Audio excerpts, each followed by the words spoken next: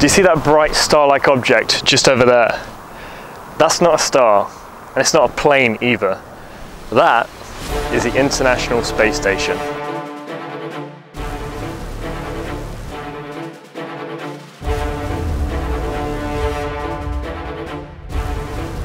Jupiter is about 142,000 kilometers in diameter and forms a neutron star.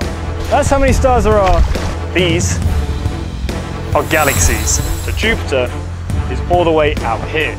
So what lies in this great gap? This is a wow signal. This is a Drake equation. The faster you move through space, the slower you move through time. Time would literally stop for you. It would be the end of your universe.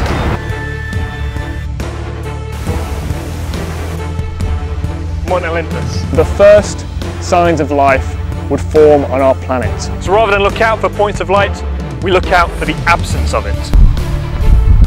Come with me as we venture into the future. Right now, we're living for the golden age of exploration. This is a planetary nebula. Time travel might seem like something straight out of science fiction, but it's not. Time travel is real. So I'll let you answer the question. Are we alone?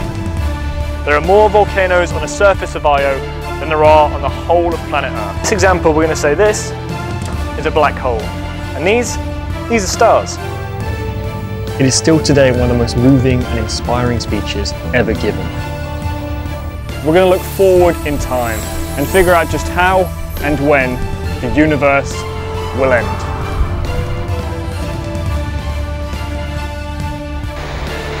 Thousand stars with the naked. See how big that bat was? On Mars,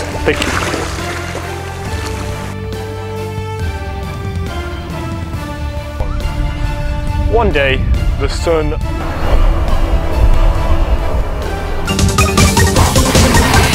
I'm Damon 𝐀𝐒𝐓𝑑𝐎𝐶. I'm Damon 𝐀𝐒𝐓𝑑𝐎𝐶. I'm Damon 𝐀𝐀𝐒𝐓𝑑𝐎𝐶.